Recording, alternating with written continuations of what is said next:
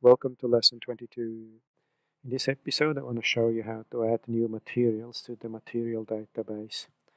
So for instance you're assigning materials to this cabinet here, and you have a new new material for the front. So you can go into part properties, you select the part, then for instance here we got our generic material of external 1. If you wanna, you can normally overwrite this, it's not a problem for a one-off, but if you want to add it to the database, the one here, you can now press Add Materials. It gives you access to the Material Manager. So it's an 18mm board, and you want to add this just at the end of all your generic materials here. You press on the spot where you want to add it to, you click on New Materials, and now you want to have a 18mm walnut grain board.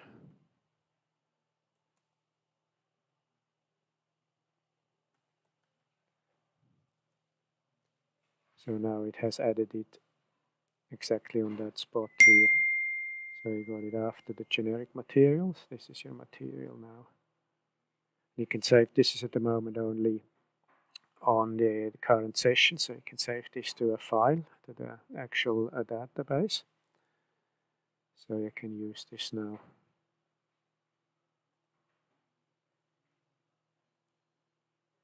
And that's basically how you add a new material, and now it's permanently saved in the database.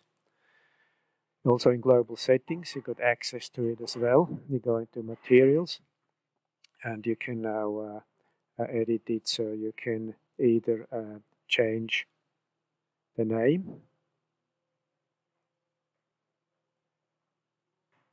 So you say, oh, you don't want the grain name, delete this. So it has changed now to walnut, just walnut. Or you can delete it. You click at it, delete material, save the file, and it's gone. You can use this feature to sort your material database. So in case you're not happy with this, you can delete some of those, you may not need them, and compact your database a little bit for only materials that you need, and you can add new ones, and you can basically just rearrange them just by clicking at the spot where you want the new one and add it to it. You can also copy and paste materials and move them to other places. For instance, your 12mm any material, you can copy this, Control C, and you want to move it, let's say, to the very top here.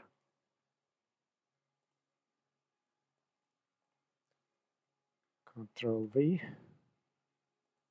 So now it's copied to the very top here. So you can basically rearrange your whole database that way.